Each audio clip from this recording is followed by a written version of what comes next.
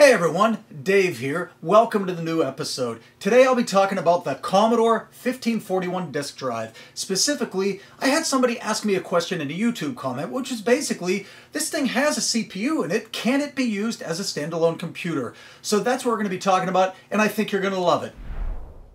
I'll start by explaining what it means that the 1541 disk drive had its own CPU. If you open up your 1541 disk drive, you'll see it. Right there, there's an MOS 6502 CPU on the board. In addition, it has its own RAM. It has two 6522 VIA or Versatile Interface Adapter chips. They're used to control the drive motors and handle serial communication with the host computer. And these two ROM chips, they contain all the code to make this work. So it basically has all the stuff a general purpose computer needs. Let's compare the 1541 with a computer. The 1541 would be a low-end computer at best, so I'll compare it against a fairly low-end Commodore machine from the day, the VIC-20. If you open your VIC-20 case and remove the board, this is what greets you. And the bones are pretty much the same as the 1541. There's a 6502 CPU, some RAM, two 6522 VIA chips, and some ROM for kernel, basic, and the character set. That's exactly what we just saw in the 1541. The fundamental building blocks of the Commodore 1541 disk drive and the Commodore VIC-20 computer are identical. We know they share a similar foundation, so let's talk about how they differ. Back to looking at the VIC-20 PCB. Now we're going to find various glue logic and address decoding chips on here. They may not be exact between the VIC-20 and the 1541, but no big deal. The big deal though is the 6560 VIC chip. The VIC-20 has a video chip built in that gives it color graphics and sound. The VIC chip is still only scratching the surface here, so I'll keep going. Taking an overall look at the VIC-20, it has a full typewriter-style keyboard for an input device. It has a joystick port, another input device. There's a cartridge port, most commonly used for game cartridges, video output connector, serial connector for peripherals like printers and disk drives, tape drive interface, and finally, a user port. If you add all this up, the VIC-20 can be described as a general-purpose computing device. So how does the 1541 disk drive compare? Well, it can use 5 1/4-inch floppy disks as input or output, and there are two serial connectors on the back. So while the 1541 and VIC-20 are built on the same foundation, that's where the similarities end when comparing them as computing devices. The VIC-20 is a general purpose computing device, while the 1541 is a purpose-built computing device that's really only useful as a disk drive. Or is it? Let's lower our expectations a little bit and take a look at Commodore's very first computer, the KIM-1 single-board computer. KIM stood for Keyboard Input Monitor, and the 1 indicated that it had 1K of RAM, just like the 64 and C64 indicated it had 64K. Technically, these were developed by MOS Technology Inc. just before Commodore purchased the company, but Commodore sold these as Commodore-branded computers beginning in 1976. Now, just like I described how the 1541 and VIC-20 shared the same basic building blocks, the KIM-1 does as well. It has a 6502 CPU, RAM, and two 6530R Riot chips, which stood for RAM, ROM, Input, Output, Timer, and they're functionally very similar to the 6522 VIA chips in the 1541 and VIC-20, but they have some RAM and ROM in them as well. I'd still classify these as general-purpose computing devices, but they're much closer in functionality to a 1541 disk drive than the VIC-20 is. The KIM-1 doesn't have a video chip. It has a keyboard, but it's a tiny calculator keyboard that only contains enough keys to input 6502 machine language, and the display output is just 6 LEDs.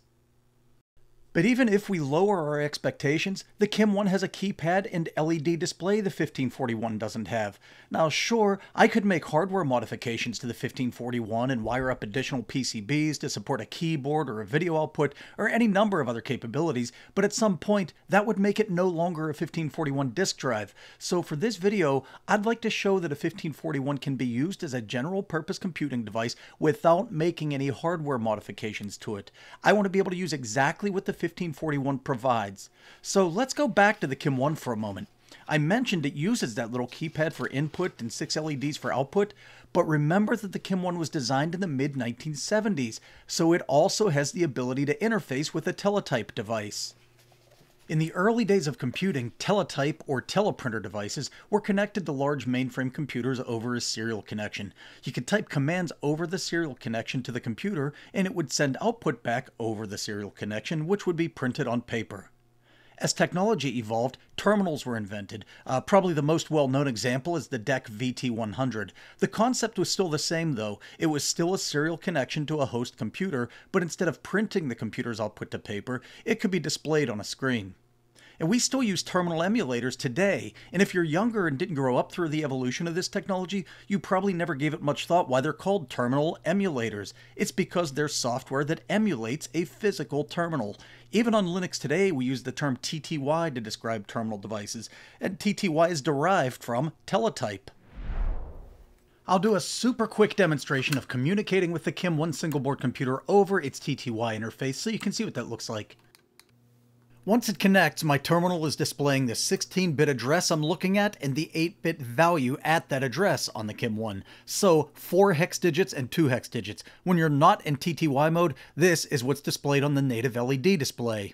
In case you're not familiar with a KIM-1, I want to show you the Hello World experience on a VIC-20 because this is what you're probably used to seeing if you're into 8-bit computers.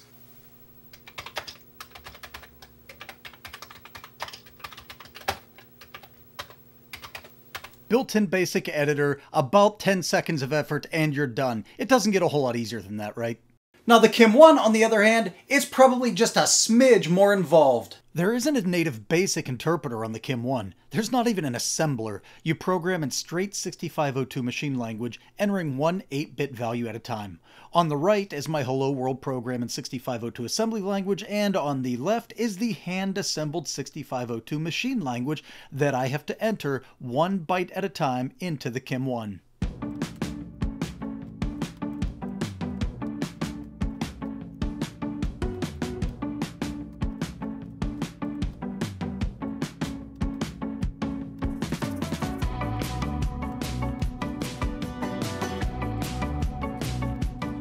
And then once we're all done entering it, we go to address 0200, press G, and it executes Hello World.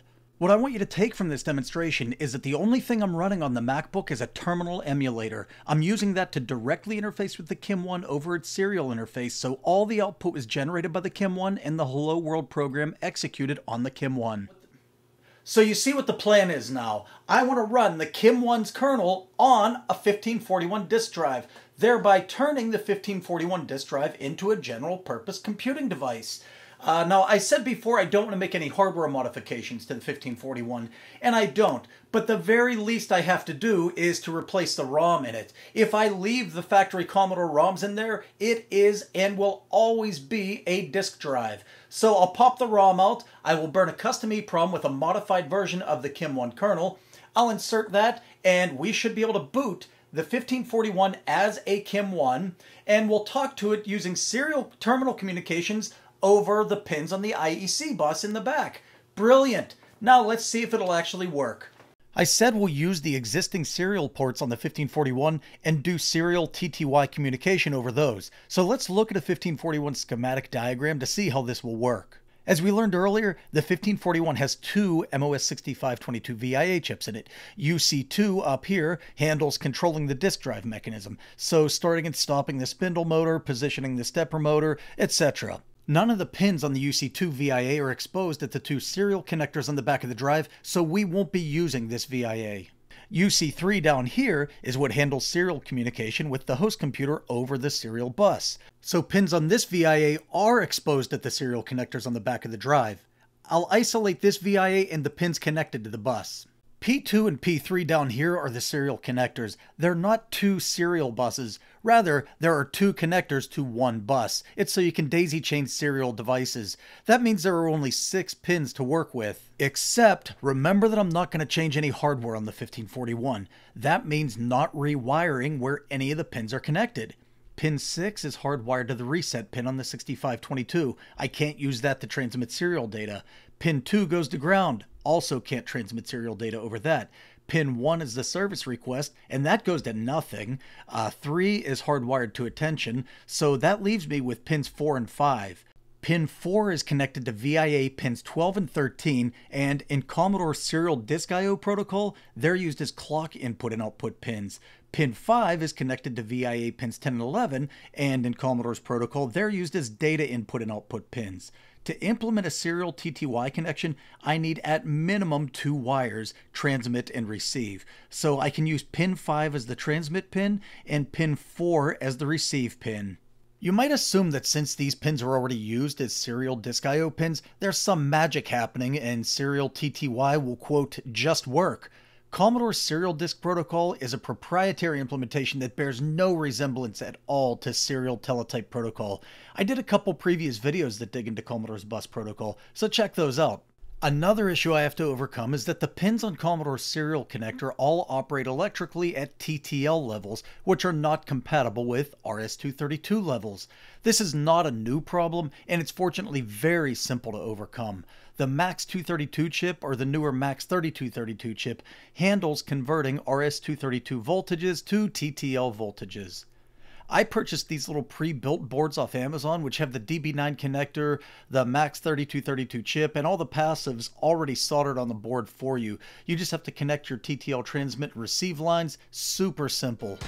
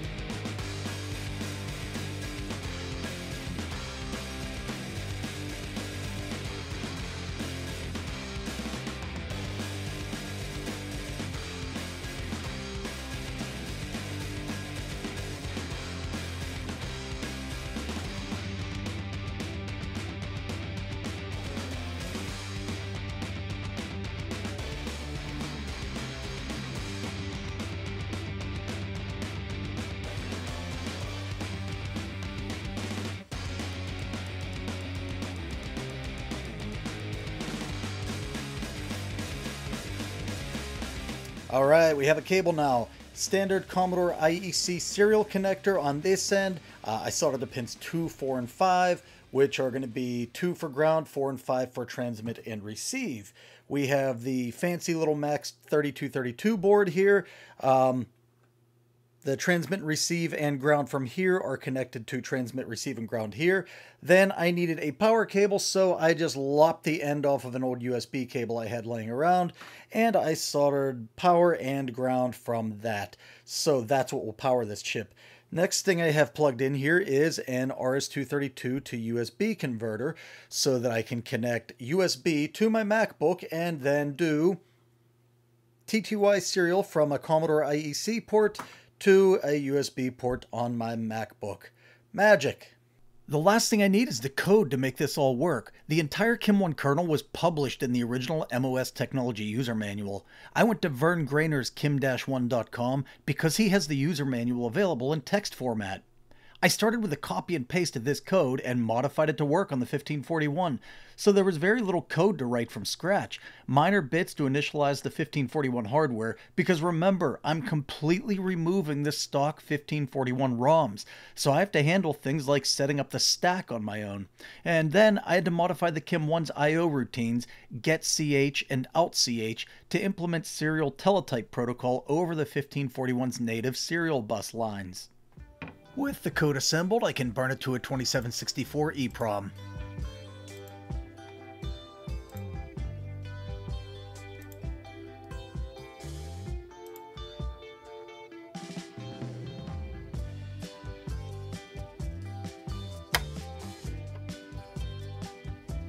Okay, we have an EEPROM now, so I need to open up the 1541, remove the factory Commodore ROMs from that, and insert the new EEPROM that has the modified Kim1 kernel.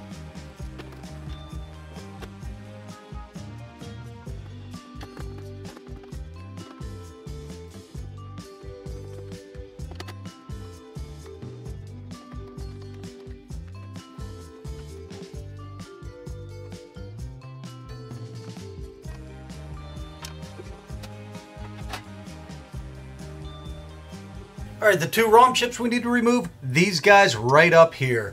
901229 and 325302.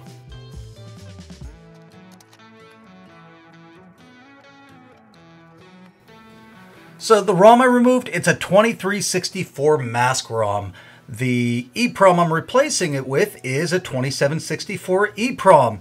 And you can probably see really quickly that we've got a little issue there. The EEPROM is 28 pin, the mask ROM is 24 pin. Now there are solutions for this. One is to do your own homemade job like I did here and make a socket sandwich and wire up some bodge wires. You can actually buy these online, I think like PCBWay. If you just look for 2364 to 2764 adapter, you'll find many. This is homemade and it's ugly, but it's all I had, so I'm using this. So basically you put your EEPROM in there, you plug this in. We're going to be using the E000 slot and leaving the C0000, however many zero slot, empty.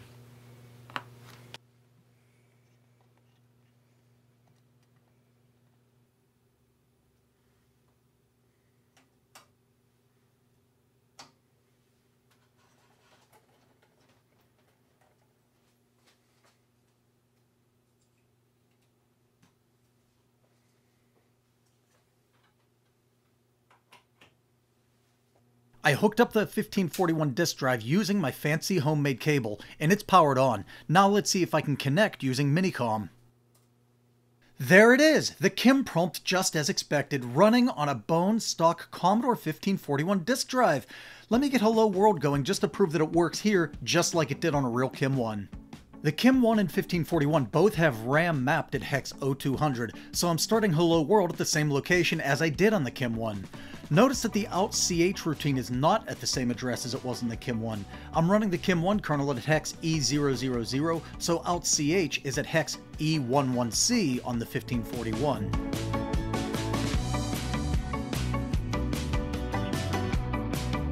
Ready to run it here.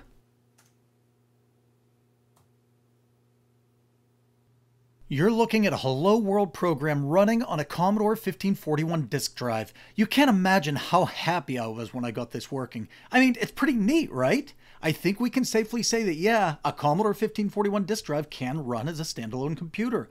It's nowhere near as simple as the VIC-20 was, but maybe there's something I can do about that, too.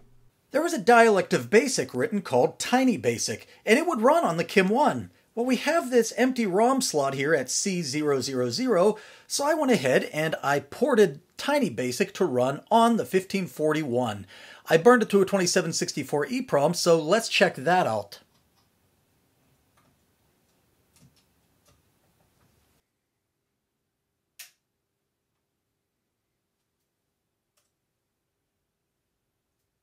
That socket's mapped in at C000.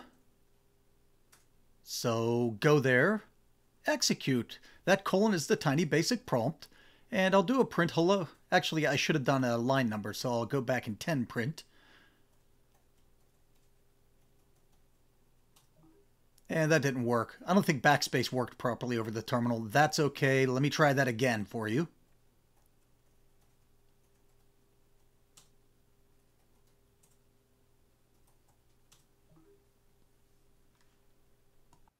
I don't know that you can get a whole lot more awesome than this. We sort of replicated the VIC-20 experience running on a 1541 disk drive. Now, I'm not kidding myself here. This is not as capable as a KIM 1 even, let alone a VIC-20. The KIM 1 has an application connector and an expansion connector that this doesn't have. We are really captive to being able to basically write Hello World or anything simple that just uses the CPU. We can't really interact with the outside world in any way, shape, or form other than through the serial terminal. That's all we get. But still, it was a pretty neat exercise, and I'm glad somebody asked that question. Now, if you enjoyed this content, I hope you'll take the time to like, maybe even subscribe, tell your friends and family. Until I see you next time, have a great one.